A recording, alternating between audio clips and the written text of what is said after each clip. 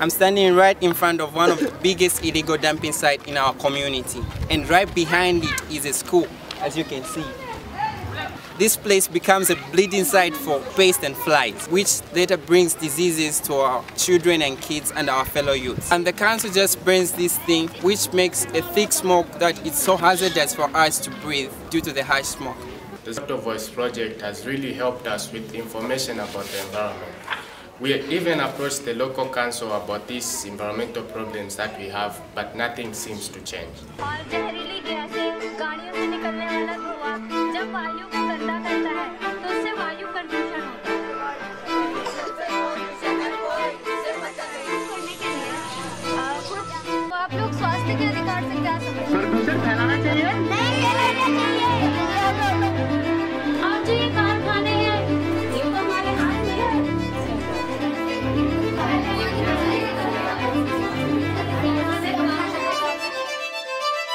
भी नहीं चाहते कि इसका काम बंद हो जाए, लेकिन लोग ये चाहते हैं कि हर चीज़ को एक नया वो मिले, इसकी जगह कहीं और हो, वो भी इससे अफेक्ट ना हो और हम भी इससे अफेक्ट ना हो. Youth Assembly happened because of the youth in Mekong regions who like to work together and focus on the human rights issue, environmental issue, and child rights issue. We can see that a lot of along Mekong River now we have a lot of the development project, but that development project get impact to the community, get impact to the youth, get impact to the children.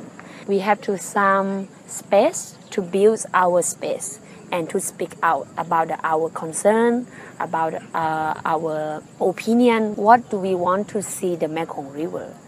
Young people can do everything with their potential, with their creativity. They can do everything. They can conduct even a research, just only a chance that need to give to them, just only the trust and support. El agua y la tierra no son mercancía, son de todos y un derecho. No se vende y se defiende. Cuidemos el agua sin botar basura. Amo hermanos como si fueran mis propios hermanos. La tierra no nos pertenece, nosotros pertenecemos a la madre tierra.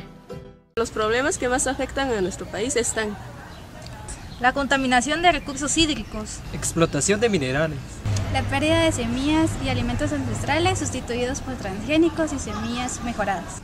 Y nosotros cuidamos nuestra madre tierra. Limpiando, cuido el agua, cuido a mi tierra. Reciclando, cuido mi tierra.